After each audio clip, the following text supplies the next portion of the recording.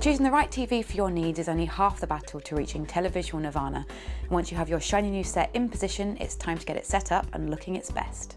Many TVs will have a walkthrough, easy setup for getting your channels populated and your TV hooked up to your home network, but if not, you'll want to do it manually by going into the settings menu. Internet settings will most likely be under a section called Network. If you're hardwiring your set, hook up your Ethernet cable, or if you're using Wi-Fi, choose your home network from the list and enter your password. Your TV should then check your connection and give you the OK to move on.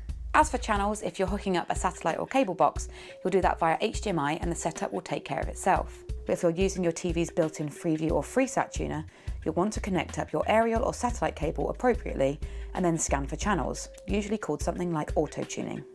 Now that's all done, it's time to turn your attention to your picture, and you'll want to play around with your TV's picture settings to make sure you're getting the best performance from your new set. Chances are your TV will be set to the factory default settings, which are likely to be very bright and overdriven in order to make it stand out on the shop floor. With a few simple tweaks, you'll be able to get the most out of it for viewing at home. As a simple rule of thumb, we suggest you turn things down. You want to keep contrast pretty high, but the brightness and colour settings are often set far too close to the maximum and will need tweaking. Most TVs also feature various picture processing modes. By all means try them out as they're getting better all the time, but we find they can lend a rather unnatural feel to an image. And while you may well improve on one thing, you're often compromising on another. We usually start by turning them all off and testing the picture by eye, turning to any processing we feel might help from there. If you'll be connecting an Xbox or PlayStation, you'll want to keep an eye out for game mode, which will optimise your TV for gaming. If you want to make more precise picture adjustments, and we'd certainly suggest that you do, you'll want to turn to the THX Optimizer for a bit of help. And the good thing is, you'll probably have it in your home. You'll find it as an extra on most THX certified DVDs and some Blu-rays, like films from Pixar and Lucasfilm. Even better, it only takes a few minutes and can really make all the difference to your picture. So what is the THX Optimizer? It's a set of calibration patterns developed to help consumers get the best from their picture, and it's so effective we regularly use it in our testing process. Load the disc, grab your remote and get ready to follow the Optimizer's on-screen instructions. For the very best results, you're going to need a pair of THX Optimizer glasses, which you can get online from thx.com for just a few dollars.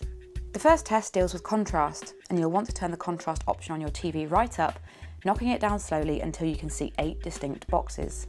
Brightness is next, and you'll see a THX logo on the screen. Once again, start with the brightness turned right up and turn it down until you can no longer make out the logo's drop shadow, but can still just about see the logo. At the same time, you should be able to clearly see 6 grey boxes at the top of the screen, with a 7th just visible. The next 2 screens deal with colour and tint, and this is where the THX glasses come in. Depending on the version of THX Optimizer you have, you want to make sure on both screens that the words or horizontal bars are all the same shade of blue by adjusting your tint and colour options up and down accordingly. You'll get to check these settings on the next screen, and you can adjust your colour settings here further if necessary. Finally, you should see a perfect circle on the last screen. If it looks distorted, it probably means your Blu-ray player isn't set to the correct 16:9 widescreen mode. You'll need to check your player's manual to find steps on how to switch it over. Now your TV is all set up, you're ready to enjoy your favourite shows and movies in the best way possible. If you have any more questions about setting up your TV, do leave us a comment below, and if you've liked this video and found it useful, please give us a thumbs up and hit subscribe for more. If you want to get in contact, you can get us on all of the social media channels.